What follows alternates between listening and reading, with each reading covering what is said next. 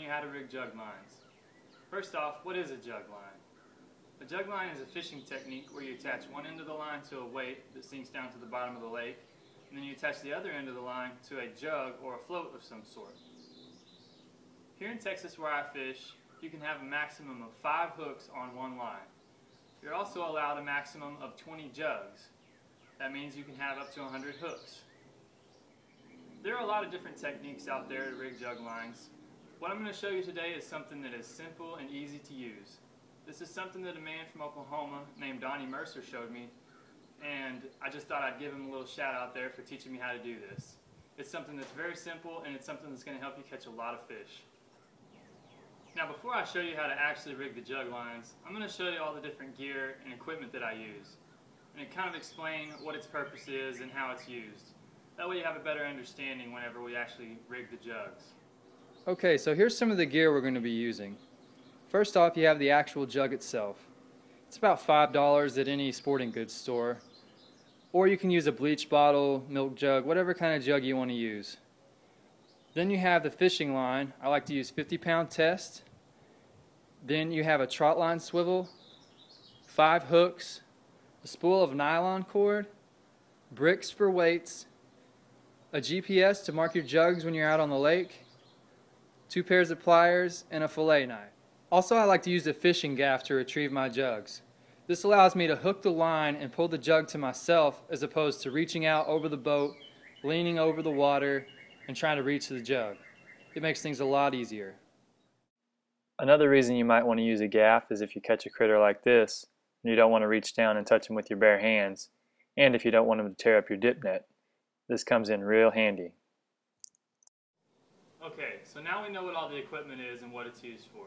It's time to actually rig the jugs. One important thing you might want to figure out before you rig your jugs is how deep the water is where you're going to be fishing. For instance, I'm going to be fishing where it's about 50 feet deep.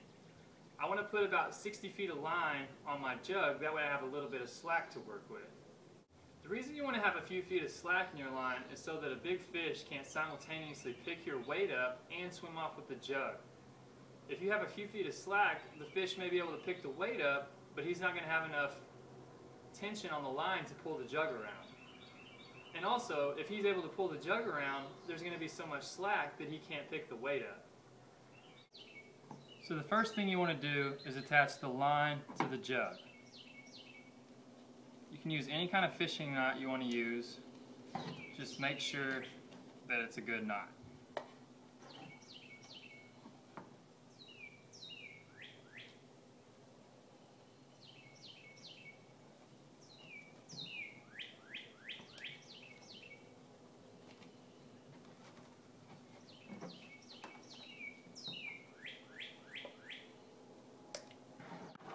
The next thing you want to do is attach the trot line clip to the opposite end of the line that is attached to the jug. Once again, you can use whatever knot you feel comfortable with.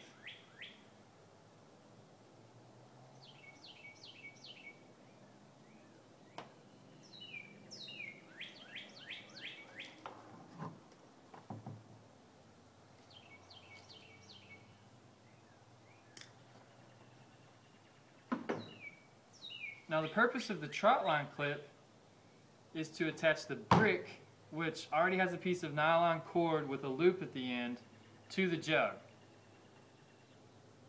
You just clip it like that whenever you set your jugs out.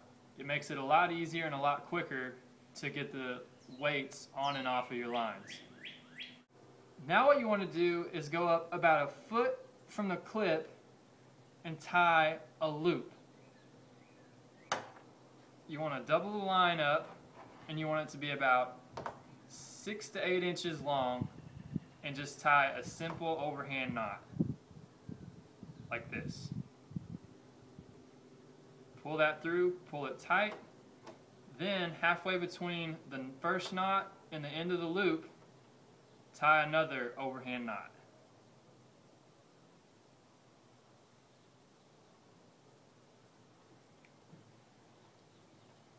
What makes this rig so easy is that these loops are where you put your hooks.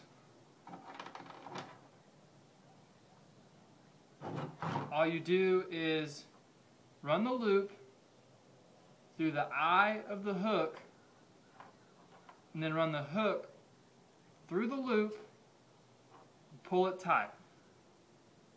Then you'll go up 3 feet of line, because that's the fishing regulation. You can't have a hook closer than 3 feet.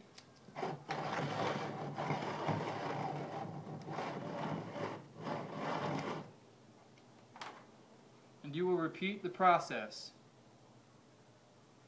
Now you can set these further than 3 feet apart just to be on the safe side if you don't want to get your tape measure out.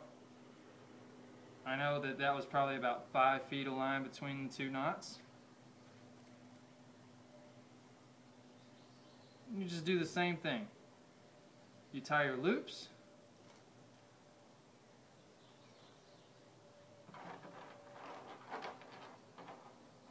Then you run the loop through the eye of the hook. Run the hook through the loop. Pull it tight. Now what you have is you have your weight, and then about a foot off the bottom of the lake you have your first bait, and then about 6 feet off the bottom you've got your second hook,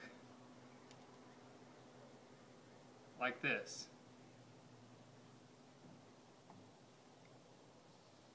Like I said, this is a very easy way to rig your jug lines. You'll repeat the process until you get the other 3 hooks on the line. Like I said, you can only have a maximum of 5 hooks. That's all there is to it. Now that we've got the jugs rigged up, I tied a couple of knots that were about a foot apart. Now, usually you wouldn't do that. They'd have to be 3 feet apart, but I just wanted to demonstrate what it would look like. You've got the jug, which is floating up on top of the water. Then you've got your first hook, and then you've got your second hook. And that's all there is to it. It's very simple, very fun. I hope y'all catch a lot of fish. I know I'm going to. As you can see, jug line fishing is a highly effective fishing method. I hope this video has given you the information needed to get out there and get started. Also, be sure and check back to my YouTube channel, as I hope to have some exciting fishing action coming soon.